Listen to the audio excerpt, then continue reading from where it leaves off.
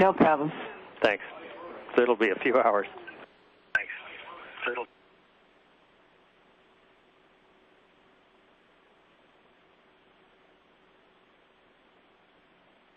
Scuba Alpha for JLP status.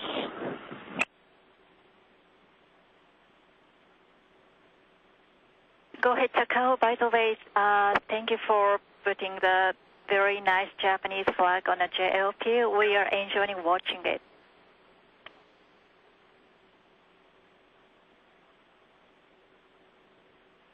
Yeah, you're welcome. And now we completed the this 100 JLP rack reconfiguration for EPS1, DMS1, and the workstation.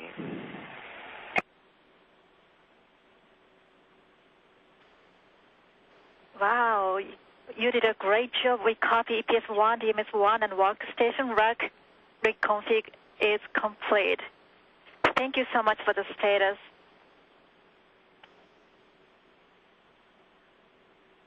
Well, okay, it's fun to work here. Also, I'm ready to copy the temperature the data that we recorded when we first ingressed. Ready to copy?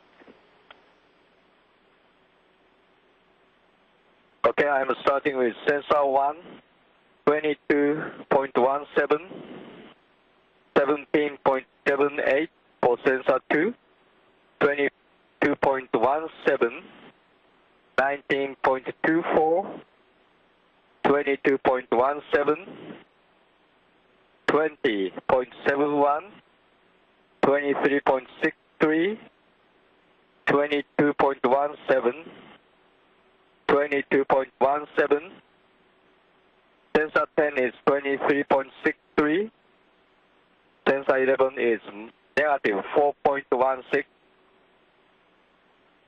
sensor 12, 20.71, 22.17, 23.63, 23.63, sensor number 16 is 16.32, 23.63, 23.63, 17.78, sensor number 20 is 20.71.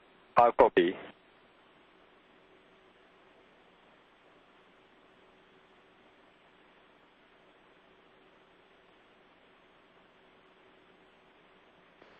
Thanks, copy. We copy. Thanks, Takao. And we have one question for you. According to the KU image, we do not see EPS1 rack UIP closer panel. So if you could give us the status of the EPS1 rack UIP closer panel and the other rack panels as well, I'd appreciate it.